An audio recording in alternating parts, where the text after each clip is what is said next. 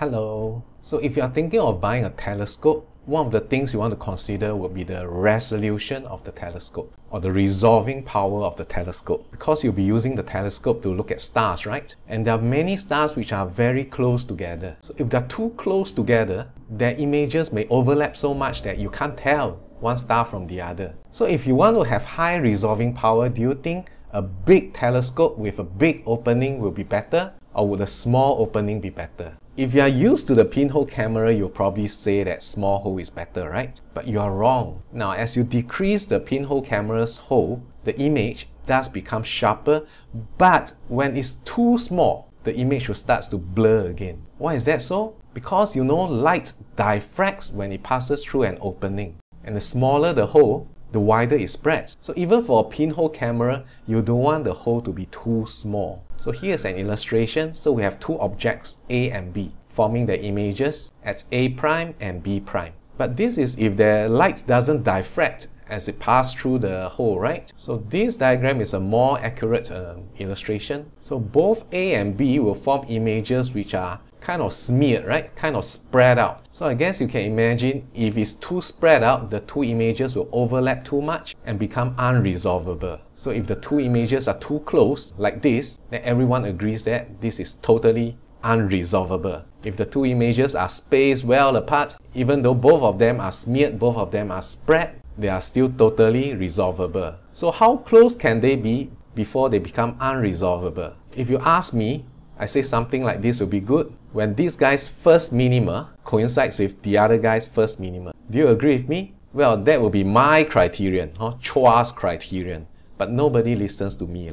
Everybody listens to Rayleigh. So there's this Rayleigh's criterion, which says that the two images are just resolvable if one guy's first minimum coincides with the other guy's peak. So you realize these two are actually the single slit diffraction patterns, yeah? So the central maximums have already overlapped. But according to Rayleigh, this amount of overlap is still okay. As long as one guy's first minimum coincides with the other guy's peak, there's enough separation between them to be resolved. Now notice the spacing between the two images is decided by the angular separation between the two objects. But the spread of each image is determined by the size of the slit. If you think of it as a narrow slit, then we have the formula, right? The first minimum happens at lambda divided by b, where b is the slit width. So Rayleigh's criteria basically says that two images are resolved when the angular separation alpha is equals to the first minimum angle. If you are talking about stars,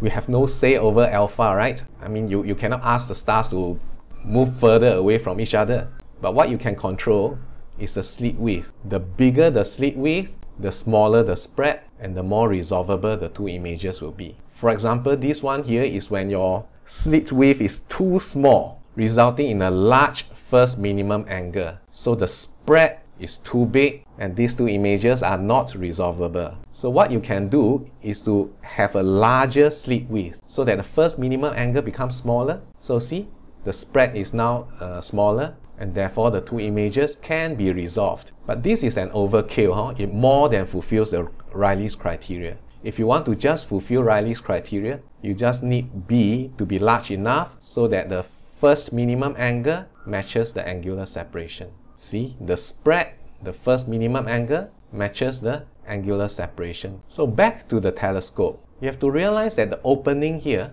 the size of the lens is equivalent to the slit width. Of course, the lens does more than that. There's a lot of focusing mechanism. But the opening will decide how much the light will have diffracted before even you try to do all the focusing. Then you might say, I thought light diffracts very little. With such a big opening, wouldn't the lights be practically not diffracted at all? Well, you're right. But then if you are into astronomy, you're looking at stars whose angular separation could be very, very, very small. So you cannot tolerate even the slightest amounts of diffraction. That's why at the science centers, you can find telescopes with such big openings. And the telescopes that are even this big, that looks like, I don't know, a few hundred meters diameter. So this is actually an antenna dish. We're using this to listen to radio waves from outer space because we want to listen into the aliens. We want to know whether they have any plan to invade Earth. Now, because radio waves have very long wavelength, right? So if the lambda is very big, your slit width better be even larger in order for your first minimum angle to be small, so you have a better chance to resolve two radio wave sources which are too close together. Alright, that's all. Ta-ta!